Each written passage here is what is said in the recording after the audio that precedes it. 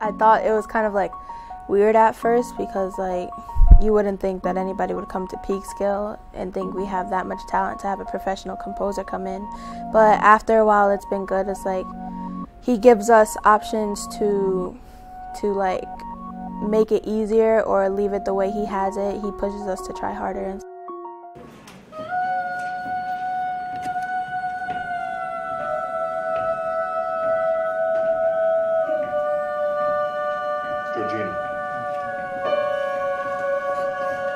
Go.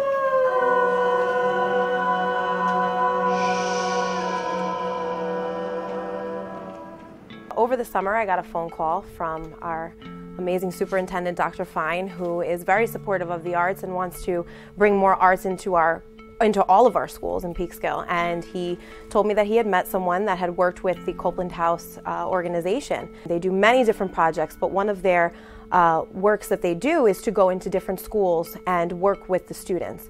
And they actually have a commissioning project that they do where they work with a composer, an actual composer who's been a resident composer of the Copland House organization. And they send that composer into the schools to work with the different ensemble groups to create a piece that is really originally for that group. And it's commissioned by the school district. And this year we decided to take up that partnership and be able to work with that program. And Mr. Ray Lustig has come in to work with our students a bunch of times, and I believe they've learned a lot from the process. Ding dong bell, ding dong bell, ding dong bell. Here's a merry, merry bell. Oh, here's a ding dong bell. My goal for the project at that time and now has really been to form a bridge. I came here and I really wanted to get a sense of where the musicians were. There's so many wonderfully talented young musicians here in this program who have such musicality and passion, but their levels in terms of their training and their level of experience are kind of can be very divergent. And so coming here and trying to get a sense of who could do what and who liked to do what, and what those various ability levels and passion levels were.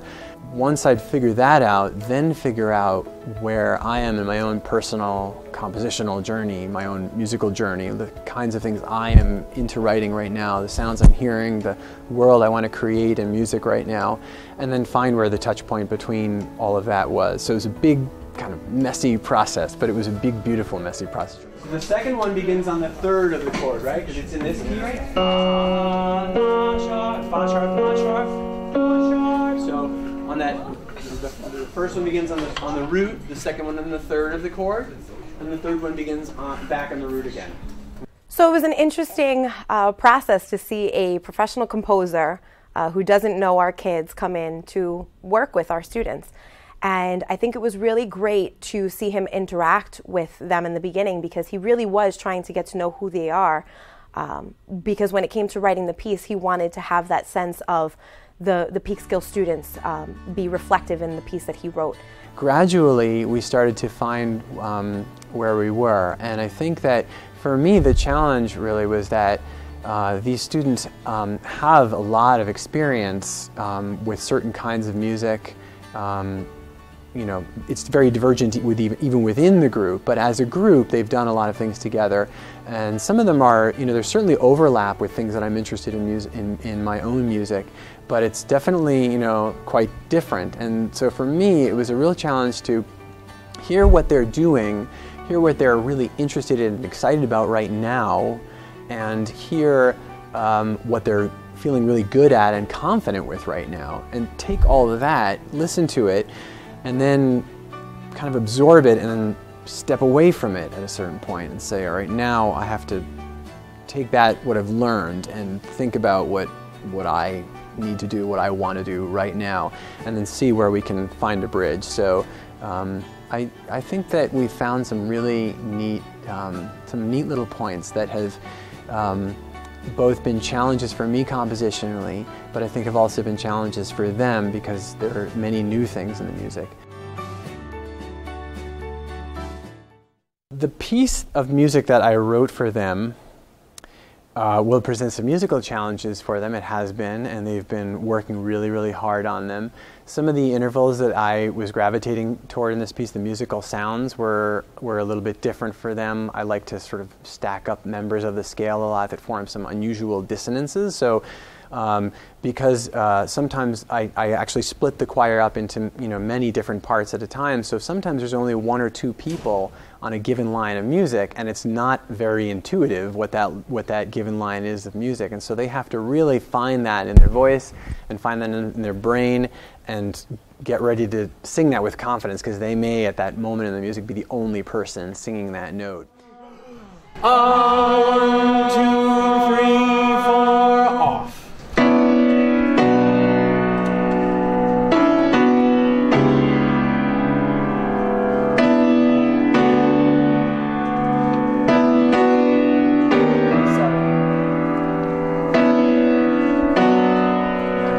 That's what you're going to be doing there. Those are your notes, okay? Mr. Lustig was very intelligent in the way that he composed the piece. It's a canon, which means that everybody really plays the same thing but at a different time. It's really given the students confidence to work hard and be able to play something that is really very difficult for them and be able to challenge themselves and say to themselves, no, I'm going to work on this and I'm going to make it happen. And that's what they've done. Snare roll, right? So you had a snare drum roll for 3 measures that led us up to K. Can we now just make that 3 measures of snare drum roll leading up to J? Well, I find working with the professional composer very interesting. Watching the guy write the piece or seeing what he's done and watching that grow was very interesting to watch, because we got to see it being done before, and that's something I had never seen being done before.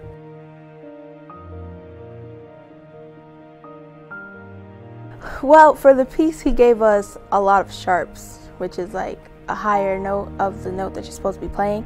And it's really hard to make sure all of the sharps are where they're supposed to be and to stay on that point. So that's something that's really complicated, but it's fun. So.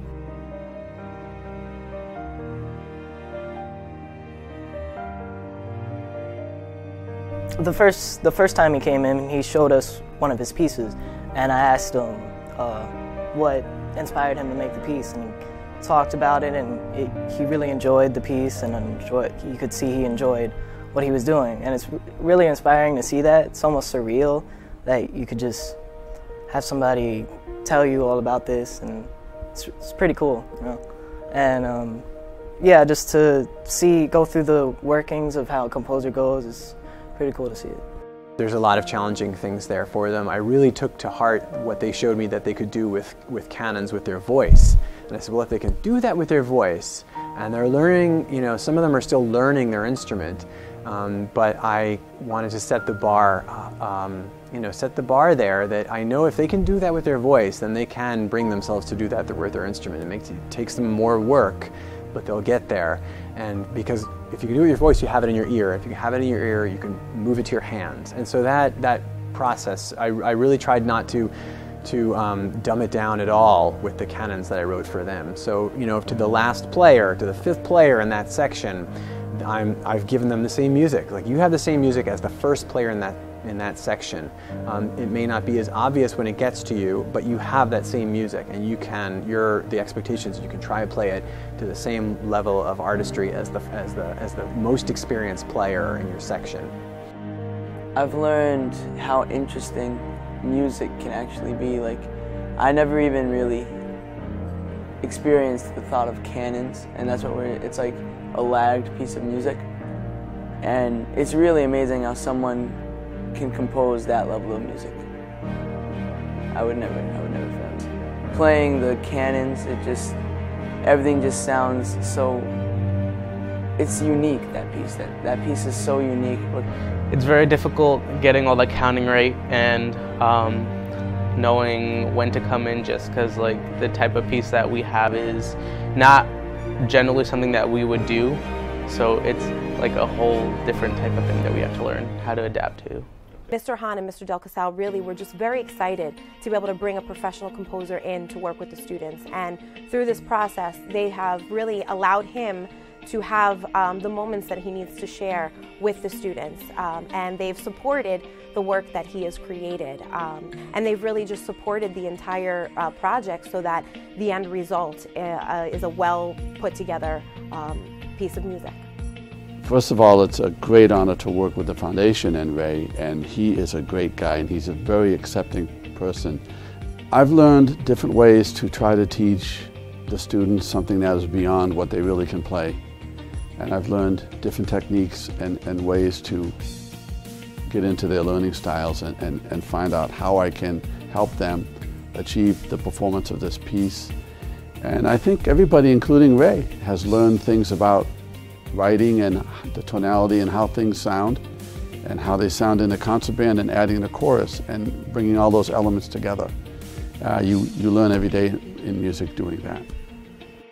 I was really amazed at my select chorus and how they were able to sing the dyads, minor seconds and major seconds, and really sing it with feeling and make the piece happen. I honestly didn't think that they were going to be able to do that when I first received the score, but now I'm confident, very confident that they're doing a great job.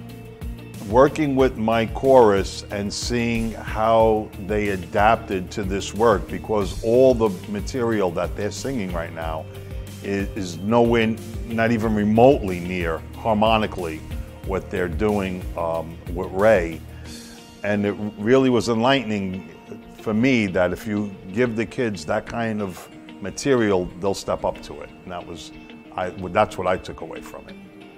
I think this project has been a wonderful project for our school district. Our performing arts department is working extremely hard to offer the best kind of performing arts education that we can to our students, and to really give them all that they need to be successful in the field of performing arts, all of the skills that they need, and I think that this is one of them. Composition is a huge piece of music, and if we don't have composers, then we don't have music for tomorrow. And I think that laying the foundation of this project and having it happen with many of our students in high school has really sparked a sense of creativity that the students may not have had before, and I think that we'll be gaining some future composers out of this experience. Most of the music that I like to look at is all normally like in the same category, but like this broadened my view of music. I think we'll be more excited about the arts department since we're getting new things done, things that most other schools don't have the opportunity to get. Well, I'm hoping it'll inspire people to be more passionate about music, you know, and show the school that we're actually really passionate, really talented, and that performing arts is really something that's good, and I'm glad we have that. With us working as hard as we are right now, I think it's going to be really good. Like, it's not going to be what anybody expected, because usually we just do different types of pieces from different artists, but they're not as complicated and as unique as this one. So I feel like everybody's going to be surprised, and at the end we might get a standing O because it's going to be that good. But to be here in a room full of artists who are trying to do something that is just purely good in the world, create art, create music, sound, beauty, singing, do something beautiful, that was just a great bombshell moment of satisfaction for me to say, all of us here are artists in this room, we're here to bring good into this world, and that's all.